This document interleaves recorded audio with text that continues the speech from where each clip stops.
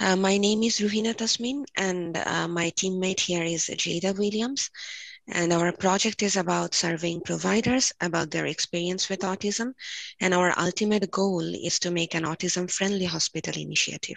So this is the LEND disclosure. As we all know that LEND is supported by the Maternal and Child Health Bureau of the Health Resources and Services Administration. And the information, contents, and conclusions are based on our opinions solely. This is a little bit about our project agenda. We are going to discuss about background, methods, results, implementation, and limitations today.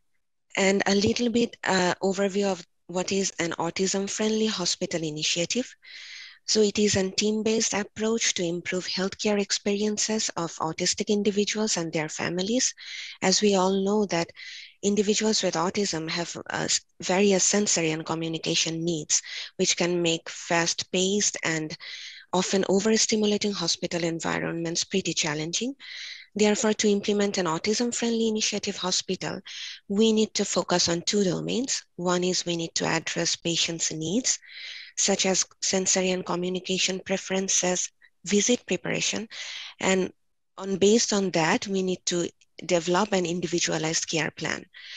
And the number two domains is we need to address providers' barriers. We need to know about their knowledge gaps and whether they need any additional training. So based on our need of implementing an AFI, we developed our problem, hypothesis, and objectives.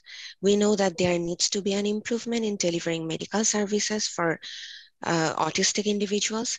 And we developed our hypothesis that if adequate training is offered, then confidence levels will be higher when delivering medical services. And our ultimate objective is to determine and address providers' gaps in knowledge and confidence managing. Since our project today is only about providers' experience, we conducted some literature reviews to know what barriers they face so that we can improve on those to implement an autism-friendly initiative hospital. Now we will be talking about what we found in those literature reviews. So there was one literature review which was done among 143 providers in the primary care clinic in Oregon and California, and they used an Aspire survey tool with one-page questionnaire with 6 new items on self-efficacy scale with 2 items on how challenging and rewarding was it to provide care to autistic individuals and the 7 items on provider characteristics. And they found that only 25% of providers were confident in communicating with the patients. And only 40% reported confidently doing physical exam. 40% reported accurately diagnosing and treating other medical issues. And 38% said that they helped patients stay calm and comfortable during their first visit. So the number is still low. And there was another literature review. There was another survey which was done on 309 medical students in 3 different universities in Palestine. And the survey question was developed on basis of a few factors. One is socio-demographic and academic details, and how much knowledge they had and how much familiar they are with autism. And the survey results were found that those who had prior training on autism scored higher on knowledge, familiarity, and confidence compared to those who did not receive any prior training. And there was another survey which was done on 922 providers, and they were asked about their autism training and experiences. And most providers reported lacking skills and tools to care for this patient population. So therefore, based on our literature review, we found that providers mostly face these 3 barriers while delivering care for autistic individuals. One is lack of care coordination. The other one is lack of practice guideline and lack of provider education about autism spectrum disorder. We followed these steps. So we did our literature reviews first to know about the provider's barrier. And then based on those literature reviews, we developed a survey also with the help of our CQI team members. And then we circulate this survey to the primary care providers and we gather data and analyze it.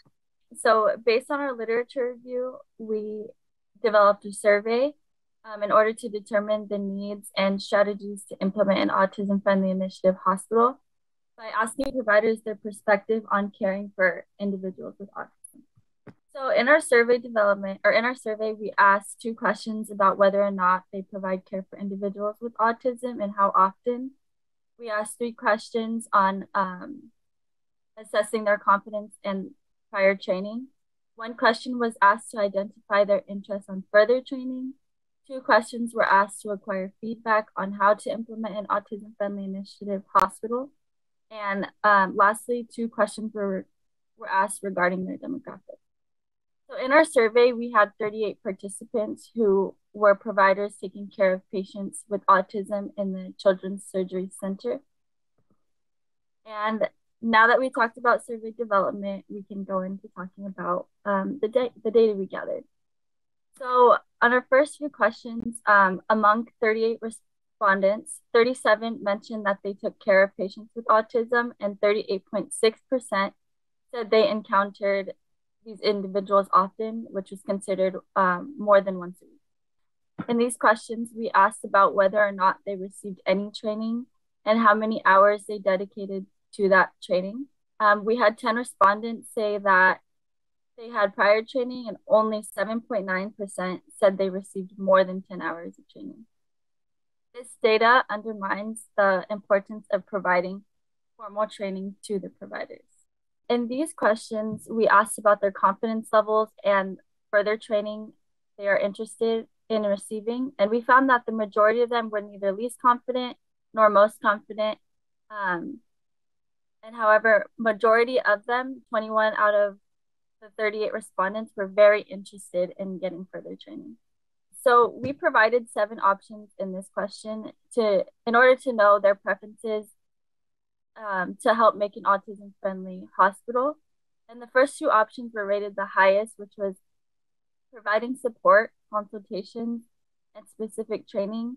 And the last 2 were rated the lowest, which was establishing a written autism-friendly protocol. So based on our results, our hypothesis was answered, and we can conclude that additional training, grand rounds, and easily accessible information, such as communication preferences, sensory needs, and interests, should be mentioned in EPIC for individuals with autism, and that this can improve confidence levels for providers in delivering services to autistic individuals. A limitation to our study was that our survey was conducted in the Children's Surgery Center, and our sample size was really small, given that we only had 38 participants. And we just want to thank the CQI team, Dr. Bibiana, Dr. Akins, Dr. Aubin, Dr. Kohler, and our mentors for providing constructive feedback to our survey development. The UC Davis Mind Institute was founded in 1998 with the promise to reduce and prevent the disabilities that can be associated with autism and other neurodevelopmental conditions. Every day, our clinicians and researchers make progress on that promise. Our groundbreaking research on autism, Fragile X syndrome, chromosome 22q11.2 deletion syndrome, ADHD, and other conditions associated with disability are helping affected individuals achieve their fullest potential. Please visit our website or our social media platforms to find out more about current studies, upcoming events, and how you can help make a difference.